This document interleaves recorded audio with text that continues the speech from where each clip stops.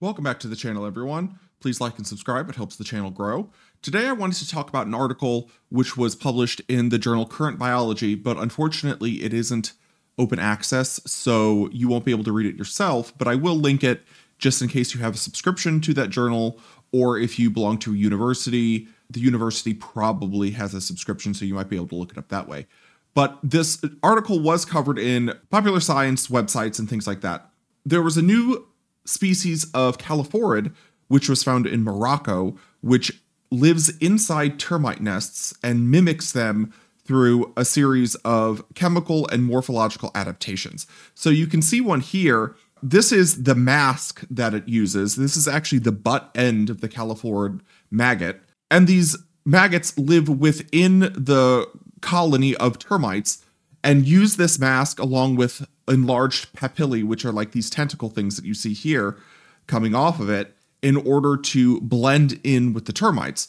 These termites are strange in that they're not actually blind. They do have eyes. So the fly larva uses its posterior spiracles in order to mimic the eyes. And given that most of these interactions are occurring underground in low light, it's not like the termites can see the fly larva super well under normal conditions.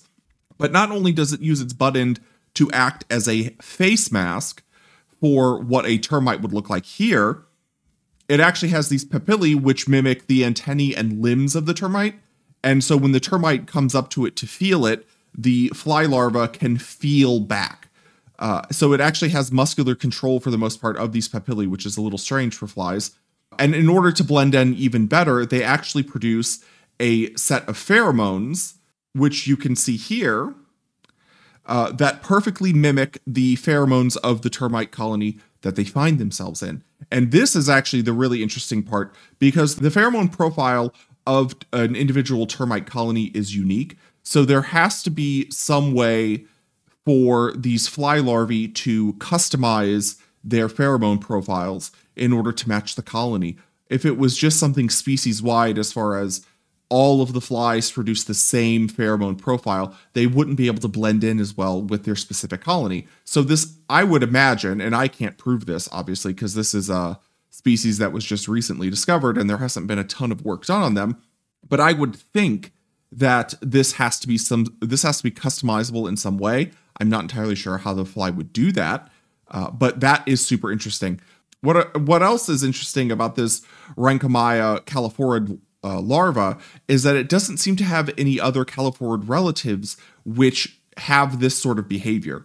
It is likely that this is a relatively rapid evolution or a fairly recent evolution amongst this family that has allowed it to evolve into this sort of strange mimicking body that it has now. It doesn't just have a few papillae. If you look with scanning electron micrographs of the various appendages between the termites and the calophorids, you see that a lot of the actual microstructure is mimicked. So this is almost a perfect mimic, despite the fact that it's an entirely different order of insects, separated by 100 million plus years. So it's a very strange sort of thing. The scientists that found this only found a few of them, so they don't seem to be an extremely common fly. But it is worth noting that there are a lot of other things that live inside termite nests and ant nests, underground social insect nests, and do a bunch of different mimicry or sort of like pheromone hypnosis on these creatures, because it's so nice to live underground. It's nice and climate controlled. There's defense in numbers. These termites actually feed this fly, which is kind of interesting. Through these pheromone secretions, it manages to convince it that it is fully part of the colony. So they groom it, they feed it, they take care of it. So it really has it made. So I wanted to share this with you guys. I'll link to both the Current Biology article and the news article in the description, and I'll talk to you guys later.